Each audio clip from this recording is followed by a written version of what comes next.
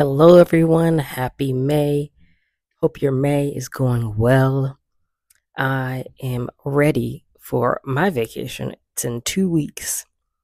I'm really excited. This is going to be my first time going out of the country in, I think, over 15 years, since I was 15 years old. And as always, obligatory, if you have not purchased my book, I'm going to leave a link in the description as always, or you can check my link tree. Please check it out.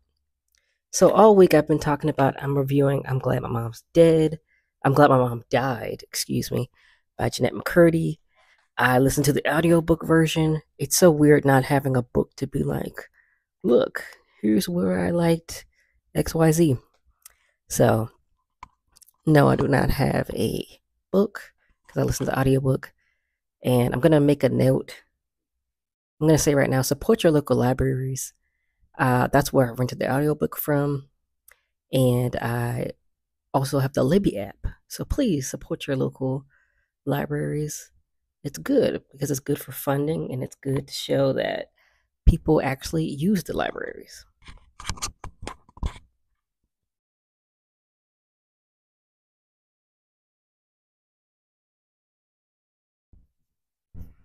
So let's get right into it. Usually I give an author biography, but the book is her biography. So I'm just going to give some background, like a synopsis of it. So it's a memoir. The author is Jennette McCurdy, and I'm just going to give the synopsis.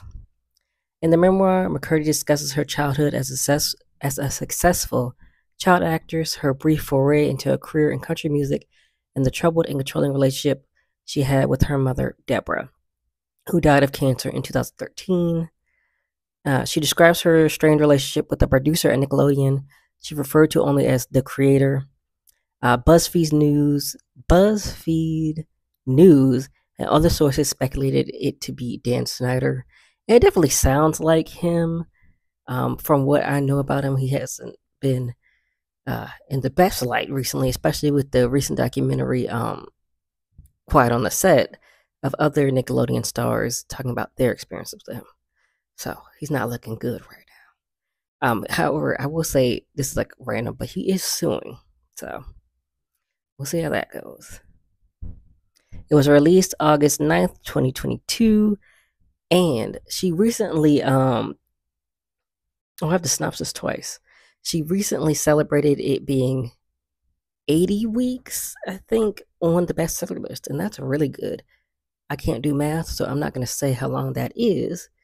But it sounds like it's been, okay, so it's 12 months. How many weeks are in a month? 4. Sounds like a long time to me. That's all I'm going to say.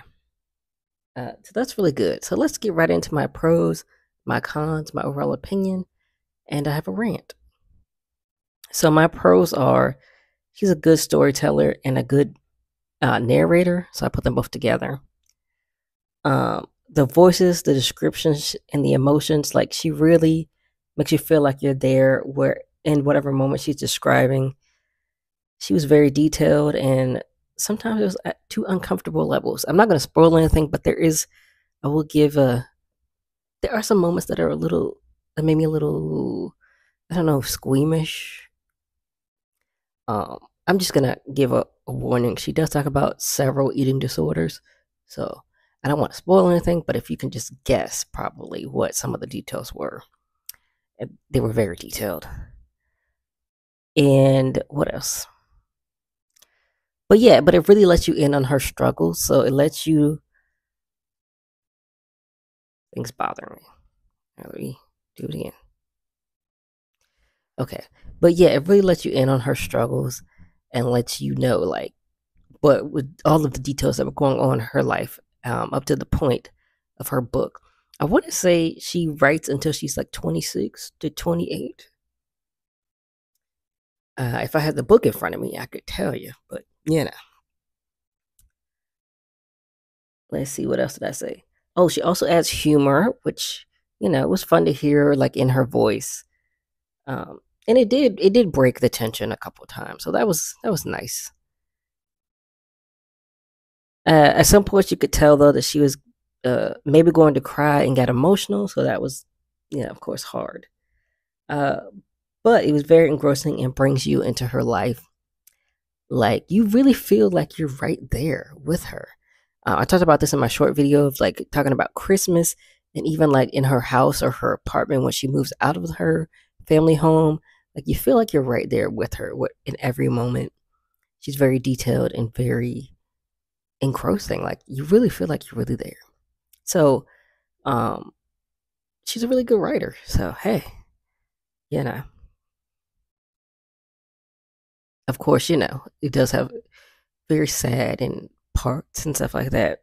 But she gets through it. She, of course, like I said, she has some emotional points. My second pro is that it's very intimate and honest. She has a realization about things that make her question her whole life, and talks about what they mean for her. And she's not just honest about her family relationships, which are all, I'm not going to spoil too much, but I've already talked about the grandma not really being, also being evil. But the kind of the men in her life are not really strong, I will say. And then there's a surprise twist with one of her parents, but I'm not going to say what it is, even though I feel like, I don't know if you were able to guess, but it was a lot of going on with the families. But also, besides that, she also talks about her romantic relationships, which were really interesting because, like on Wikipedia, it's only like one person. So it was really interesting for her to talk about several different important partners in her life. And, talking about her first love after being a Mormon, as a former church kid, I could definitely relate to like not really knowing what you're doing for love and relationships. Um, okay, I made that point. Also, she doesn't hold back on how she was feeling and how she like feeling in the moment and how she felt in the book, felt writing the book as well. It was very raw and eye opening. Like, I feel like this was her way of like changing the narrative for herself, because in the book she talks about, I said I'm trying not to spoil anything, but I'm gonna spoil this. But she talks about, everybody associating her with the role of Sam from iCarly and Sam and Cat. And, she's trying to figure out her own identity. And with her mom basically being a stage mom and living through her, she also has to find her identity that way too. And she talks about how she's always playing other people and she has to figure out who she is. So that's really interesting. And I actually don't have any cons for this one. So I didn't see anything negative. I love that she was the one who read her own book. I'm gonna read the audio. I guess listen to the audiobook of Britney Spears' book, and that's kind of one of my critiques. But I'm gonna talk about that next week. So, but yeah, I love that she has her own voice, and it kind of gives her power back. You know what I mean? That she's the one who's telling her story, and she's the one who is, opening up and letting it be known, like what it is that she wants in her life and what it is that she's doing now. So my overall opinion, she said something, this quote, and it really was like, whoa, I loved it. It said, "I'm allowed to hate someone else's dream, even if it's my own reality." So I had to pause the audiobook and put it in my notes because it was so powerful to me. Because so much of her life was lived by pleasing other people, which, can definitely be relatable for a lot of people, I think. Um, that she had to learn who she was outside of them, which I kind of mentioned already. But yeah, it was as I keep saying, I don't want to spoil too much, but she means, what did I say? She means towards the end of the book. Oh, I think I meant to say she realizes towards the end of the book how we as a society idolizes moms and feel like we can't acknowledge that can be bad, which definitely some can be bad. Mom, dads, grandparents, uncles, aunts, cousins, anybody. But especially moms, we idolize, like, ooh, the highest relative we have is our mom. And she, so yeah, and I feel like she made a great point because sometimes you can forget moms are people and can make mistakes too. Definitely some more than others, I would say. Yeah, no. Some more traumatic than others. Or I guess they would make decisions that traumatize you, technically. Um, so there's that. And, there were some people who are really great moms, and some people you know, they do the work, like moms, they do the work to mend their relationships, and they realize, you know what? I did mess up. I did um, ruin my kids' childhoods. There was this one mom who got uh, had no contact with her kids, and she actually realized, you know what? I did make mistakes, and you know what? I deserve not having contact with my kids. So it's like really, which is not usually, of course, parents' reactions. They just get mad usually. I mean, at least if you have to have a point where you cut off your parents, that's usually like the last resort. It's not really like the first thing that anybody wants to do. Uh, so I really love this book, even though, of course, it was a lot of it made me sad or mad. I meant to put mad. Why did I put the E at the end? Oh, no, I can't read. Or made me mad. That's what I said.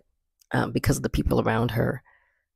Not just her moms, but the dads were kind of complacent too. So, and then there were other people in her life that I was kind of like, you don't really have her back, or this is not really in her best interest. Things like that. Not to spoil anything again.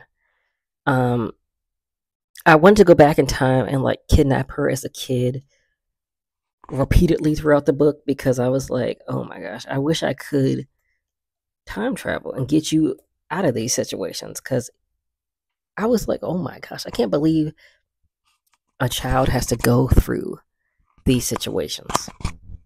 Doesn't want to let me log in.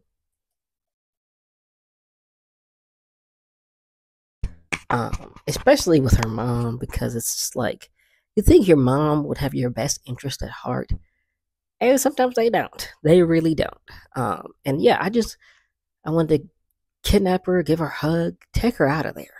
Really. I think she's a little older than me, so I wouldn't exist to go back in time, I guess. But yeah, I really want to go and save her. Basically, that's what I wanted to do. Like for a lot of things. I love that she narrated her own memoir, and it made it even more personal for me. And I give this book a 10 out of 10. Highly recommend. This is my first audiobook I ever listened to, and it was definitely worth the listen. And I've already talked about supporting your local libraries. I'm going to say it again. Do it. I have the Libby app. There's another app. I'm sure there's tons of apps. But yeah, you should definitely support your local libraries. And so, once again, I'm going to have a rant about children being children. So here it is. It says, my rant is called Children Aren't Your Legacy. I'm once again ranting about letting children be children. LOL, that's my first sentence. I remember reading a tweet that said the reasons people give for wanting children aren't good. It said if you want to have children just to have them, that's a good enough reason. Especially the whole legacy reason, because children need their own identity, and your child could be a serial killer, So then, what about your legacy then? Or they could be a mass shooter, or all kinds of terrible things. Which, of course, I mean, people still judge the parents based off of the kid. But I feel like, you have to let your kids be their own kids. And your legacy is to fulfill. Oh, and your legacy is your own to fulfill, not live through your children. I think stage moms like Jennette's mom, Deborah, need to not think of them never accomplishing their goals and actually do things to achieve them. Of course, after a certain age, you can't be a child star, but all the effort she put into Janine, she could have put into her own acting career. She could have started with local productions, then worked her way up. I remember there was an actress in the first Black Panther movie. I think she was one of like the council of like, I don't know, I forgot if they're countries in Wakanda or tribes. Oh, the tribes in Wakanda. And that was her first movie role, and she was like in her 90s. So it's never really too late. Of course, being a child star, it is too late. But outside of that, so it's really never too late. Before she got cancer again, she could have put the work into her own dreams. Kids are their own person and not your legacy. And she wanted to fulfill Jennette to be a child star because she was never able to be a child star. But there's like so many negatives to being a child star. Like, you don't, Jennette talks about how her childhood was basically like taken away from her, basically. And that's what I think about, because I'm not saying there's no good experience of being a child star, but I've heard so many negative experiences that I'm like, is it really like worth it in the end? I mean, I guess if you have a better balance, but then you're working.